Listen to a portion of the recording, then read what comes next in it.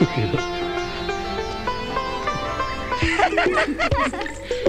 આ બંને વૈણીને ગયા ને ઈ ખોટું ખોટું ખોટું અને આપણે વૈણી ઈ હાચું હાચું હાવ હાચું.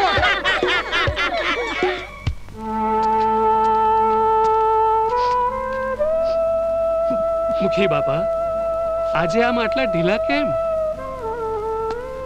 જરા કઠણ થાવ. હજી તો કાળજાના કટકા જેવી દીકરી સેજલને લગ્ન કરીને તમારે વળાવવાની છે બાપુ.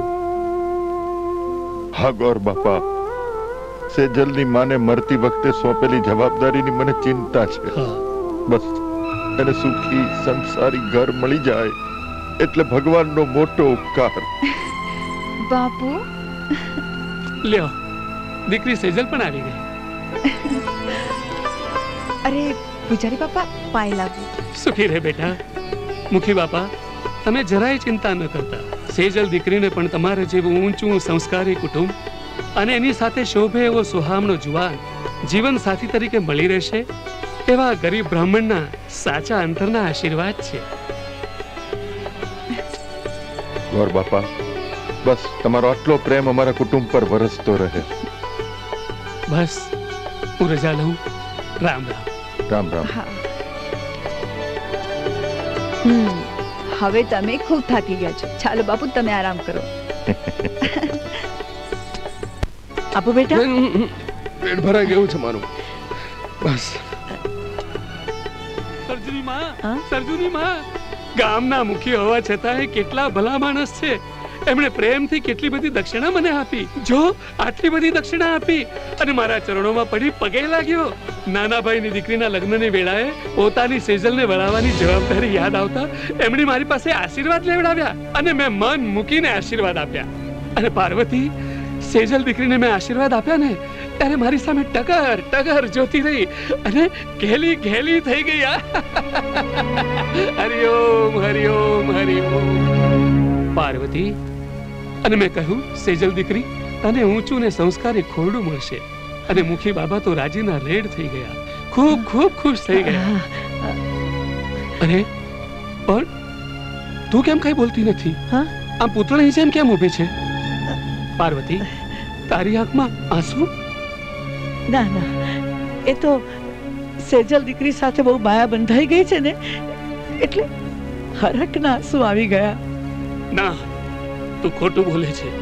જરૂર મારાથી કંઈક છુપાવે છે. સાચે સાચું કહી દે, તને મારા સોગંદ છે. સેજલના બાપુ. હા, પણ શું? સેજલના બાપુ. શું? સેજલ અને સરજુ બંને પ્રીતને રંગે રંગાઈ ચૂક્યા છે. એ કદી નહીં બને, એ કદી નહીં બને. અને અત્યાર સુધી તે આ વાત મને કેમ ન કરી? અરે તે એને સમજાવ્યો કે એક નાના પૂજારીનો બ્રાહ્મણનો દીકરો છે અને સેજલ મોટા ઘરની મુખી બાપાની દીકરી છે. પૈસાની અને જાતિની બંને દિવાલો આડે આવશે. મેં એને ખૂબ સમજાવ્યો પણ કાંઈ નહીં. મને એમ લાગે છે કે નાલાયક મને ઝેર ખાવાનો વારો લાવશે. ઝેર ખાવાનો વારો લાવશે. નહીં બાપુજી, આવું નહીં થાય બાપુજી, આવું નહીં થાય. તો શું તારી માં કહે છે એ વાત સાચી છે? હા બાપુજી. મુગો માર કહું છું. તારા મનમાં આ વિચાર આવ્યો જ કેવી રીતે? તે ન જોયું કે તારો બાપ એક પૂજારી છે? ગામ આખું મને પૂછીને મારા વિશ્વાસે કે કામ કરે છે અને મારો દીકરો વિશ્વાસઘાત કરે. અને હમણાં જ મુખી બાપા એની સેજલ માટે મારી પાસે આશીર્વાદ લેવડાવ્યા છે અને પીઠમાં જ કુહાડી મારવાની. ના, ગામમાં કેવું લાગશે? અરે મને પૂજનારો એક માણસ મારા નામ પર થૂંકશે. બાપુજી, એનો તે જરાય વિચાર ન કર્યો. બસ બાપુજી, તમારા વેડ મારું કાળજું વીંધી નાખે છે. બાપુજી, તમારું નામ જો હું કાળા અક્ષરે ચિતરું તો મારું જીવ તરલા છે. બાપુજી, દુનિયાના દરેક દીકરાની ફરજ હોય છે કે એના બાપના નામને આભની ઊંચાઈએ લઈ જાય, એમની ઈચ્છા પણ હોય છે. બાપુજી, પણ કુદરત જો બે પારેવડાને ધૂળમાં રમતા કરે, એમને પ્રીતની દોરે બાંધે તો એમાં પારેવડાનું શું વાંક? ચૂપ રહે. મારે તારું કાંઈ સાંભળવું નથી. અત્યાર સુધી જે કંઈ થયું છે તે ભૂલી જા. સેજલ ને મળવાનું બંધ કરી દે. પાર્વતી દૂર થઈ જા. જીના બાપુ શું થયું છે તમને? ચાલ ચાલ ચાલ ચાલ.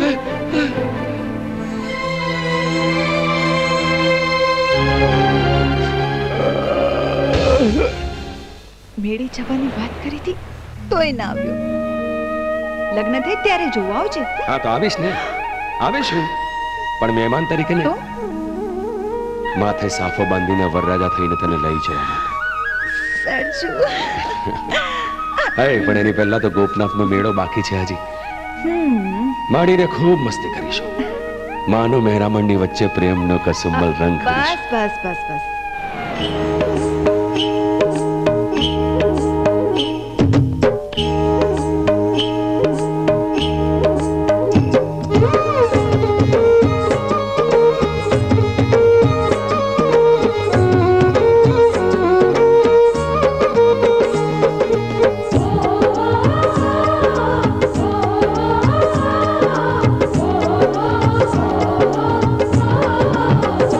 Yeah,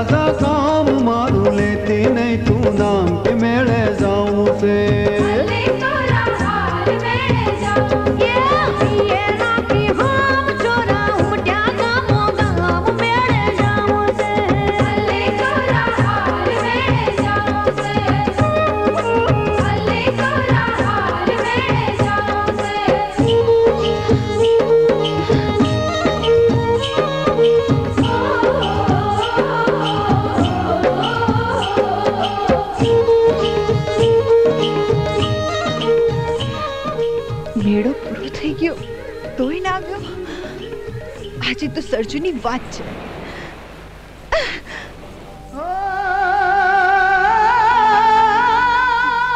લીલી, તમારું એક કામ કરીશ. હા બોલ ને સરજુ. સેજલ તને પૂછે કે હું ક્યાં છું તો કહે છે કે હું બહાર ગામ ગયો છું, અહીંયા નથી. પણ સરજુ મારાથી આવું જુઠ્ઠું મારી બેનપણી સામે મારે કઈ રીતે બોલે? હા મારાથી આવું સમજે તને મારે ખાતર. ભલે સરજુ ભલે. સેજલ આવે છે.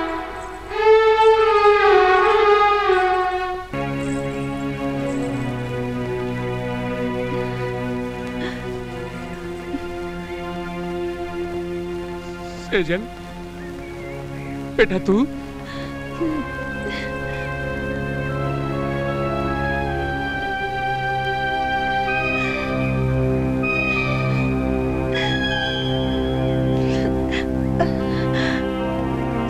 સરજુ નથી દેખાતો.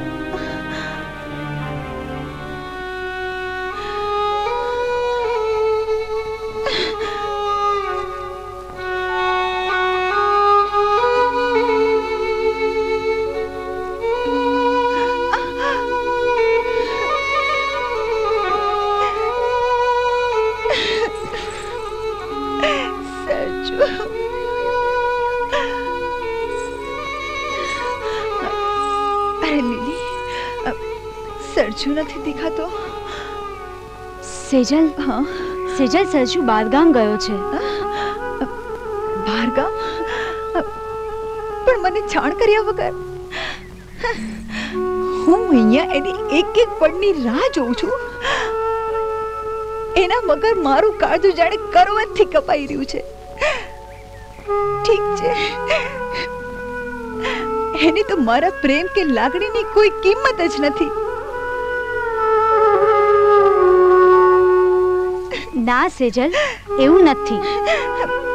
ના લીલી, તું જોજે. હવે તો હું એને એવો પાઠ ભણાવીશ કે એને પણ ખબર પડે કે જ્યારે પ્રીત ભૂલીને પથ્થર ના થઈએ છે ત્યારે કેટલી મોટી સજા ભોગવવી પડે છે.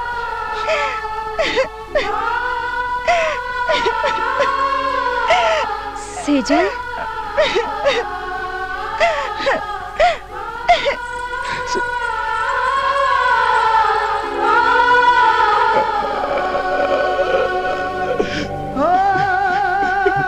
ભાઈ ભાઈ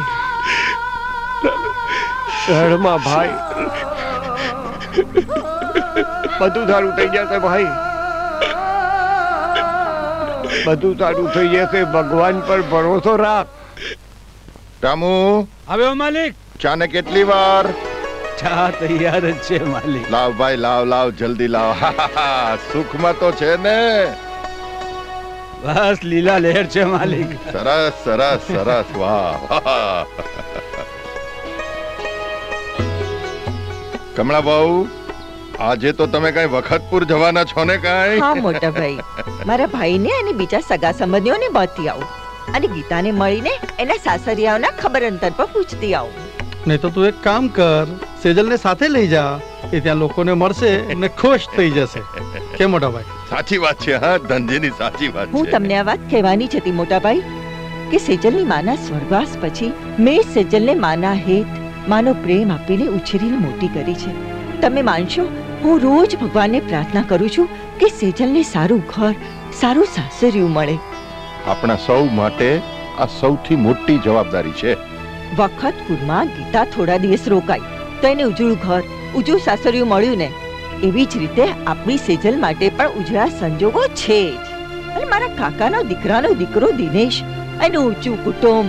તમે દીવો લઈને ગોતવા નીકળો ને તોય આવું રૂડું ઘર ના મળે. હા સાચી વાત છે કમળા બહુ. સારા કામમાં ઢીલ શાની? સેજલને સાથે લેતા જાઓ ને જેટલું જલ્દી ગોઠવાય એટલું જલ્દી ગોઠવી નાખો. બાપુજી લો, સેજલને સંભાળતા જ સેજલ આવી ગઈ. આજે સવાસામાં તમારે બધાએ મને કેમ યાદ કરી પડી? હા જો દીકરા, આ કમળા કાકી છે ને તારા, એ આજે વખતપુર જાય છે. મને એમ થયું કે તું પણ સાથે જતી આવ, મજા આવશે. વાહ બાપુ, આ તો તમે મારા મનની વાત કરી. કાકી તમે જ્યારે જાઓ ને ત્યારે મને હારે લેતા જજો. મને આમ પણ ઘણી ઈચ્છા હતી. આમે આપણા ગીતાબેનના લગ્ન ત્યાં થયા જ છે, તો એમને મળવાને બાને ત્યાં જઈ આવશે. તું જલ્દી તૈયાર થઈ જા. મેં તમારી બધી તૈયારી કરી નાખી છે. આમ તો આપણું જ ઘર છે, એટલે વધારે સામાન લેવાની કઈ જરૂર નથી.